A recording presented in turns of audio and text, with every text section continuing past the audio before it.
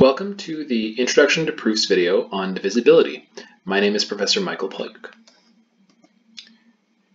The learning objectives for this video are, by the end of this video, participants should be able to state the definitions for integer divisibility, primes, and composite numbers, and they should be able to make conjectures about divisibility and prove it by definition unwinding or by providing a counterexample. We'll start off with the definitions for divisibility. So if d and n are two integers, we say that d divides n if there is an integer k such that n is equal to d times k. So this is a very common definition that's used throughout math and used throughout number theory. We say that d divides n, or you can say that d is a divisor of n, or you can say that n is a multiple of d. All of those are the same thing. There are different words for the same thing. And if you want to represent it, you can represent it as d bar n, so that d goes into n.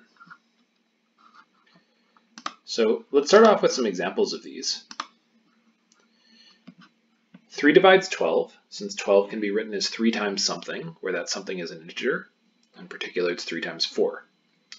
5 divides minus 30, since minus 30 is 5 times minus 6. And you can check for yourself that a is even if and only if 2 divides a. You should actually try to prove this. What are some non-examples? So we use this dash bar to mean does not divide. So in particular, 12 does not divide 3, since if you try to write 3 is equal to 12 times something, that something won't be an integer ever. Similarly, 5 is not a multiple of 10. One thing that's easy to do is to confuse the order of these things. We know that 5 is not a multiple of 10, but 10 is a multiple of 5.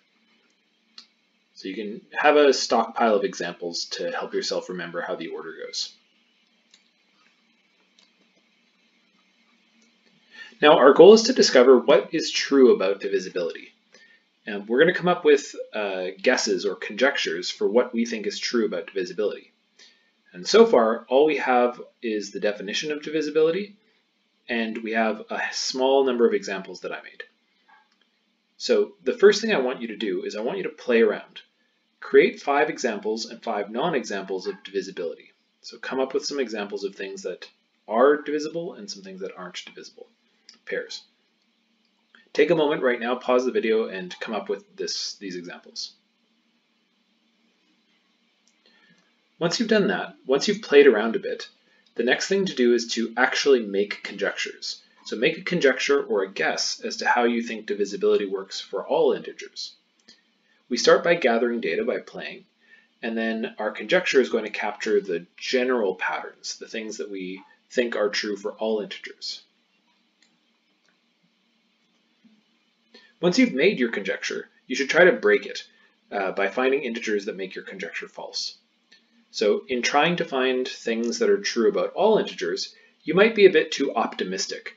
So one thing you should do once you make a guess is to see where the cracks are in it and see if you can break your conjecture. See what is actually true. If you do manage to break your conjecture, that's okay. You should modify it.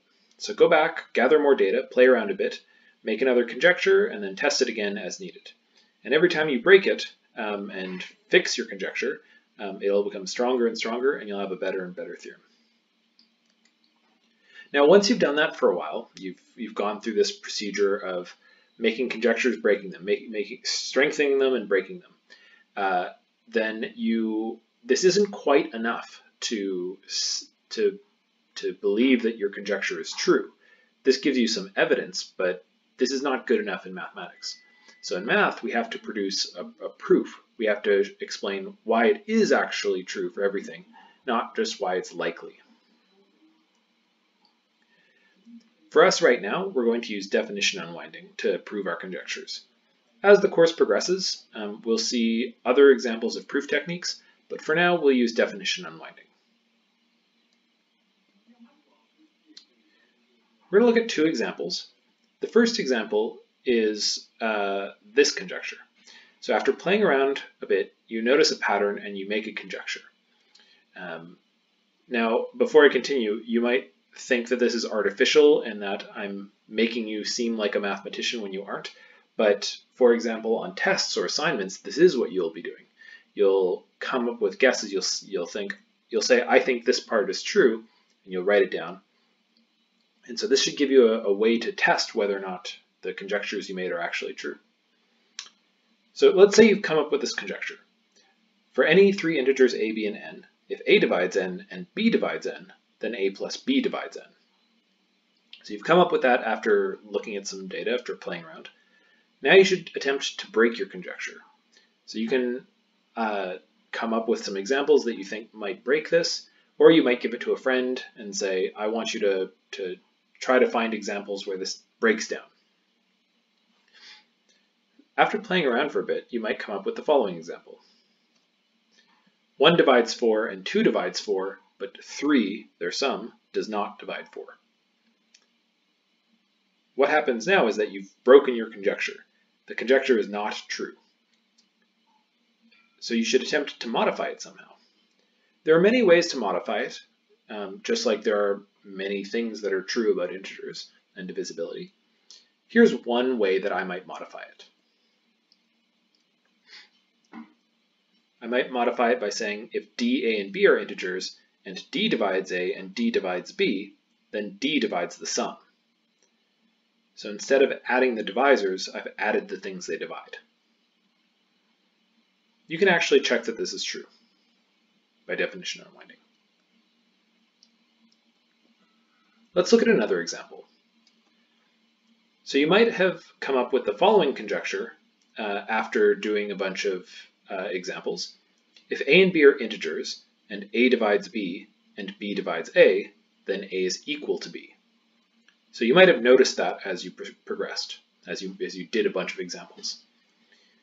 And you looked for counterexamples, you spent 10 minutes looking for counterexamples, couldn't find any, and now you think that this might actually be true. So let's start our proof and see where we get stuck, or we'll see a complete proof of it. We're going to use definition unwinding. So our first line is to write down all of our assumptions. We're supposing that a and b are integers, and that a divides b and b divides a. What does this mean? Well, the definition for a divides b and b divides a is this. There are integers such that b is a times something, and a is b times something. So that's just from the definition of divisibility. Now our goal is to prove that a is equal to b. And it's not so clear what we actually do, but we have these two equations. Let's mash them together and see what happens. So replacing the a in the b equals ak, this gives us b is equal to b times mk. So we plugged one equation into the other.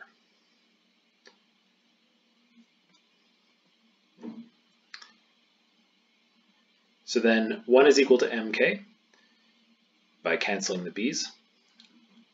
This is actually a little bit of a lie. Something would go wrong if b was equal to 0, but if b is equal to 0, then you can check that a has to actually be equal to 0. So for the moment, let's assume that b isn't 0. After canceling the b's from both sides, we get that 1 is equal to m times k. So now, what happens? What are the integers that when you multiply them together, you get 1? Well, one option is that both of them are 1. So if m and k are both 1, we can look back to our definition over here, b is equal to a times k. That would give us b equals a. And m equals 1 would also give us a equals b. So in the case that m and k are both 1, we actually get that a is equal to b. So it seems like we've proved our conjecture, right? Well, we have to be a little bit careful. Is this the only option for m and k? Can you think of another pair of integers m and k that multiply to 1? The other pair that do it are both of them equal to -1. And now if both of them are equal to -1, what happens to A and B? How do they relate to each other? Well, A is going to be the negative of B. So how do we modify our conjecture? Well, going back to our conjecture, if A and B are integers and A divides B and B divides A, then it's not always the case that they're equal, but sometimes one might be the negative of the other. So let's fix our conjecture. There we go. And now we have a beautiful conjecture, which is actually a theorem now, and this proof is complete. Before we finish, let's reflect. What are the main steps in making and proving a conjecture? Do these steps apply only to divisibility, or can you apply these steps to other definitions, other concepts? Is it okay to make false conjectures? And finally, what is the role of play and creativity in math? Thank you very much, and I hope you have a good day.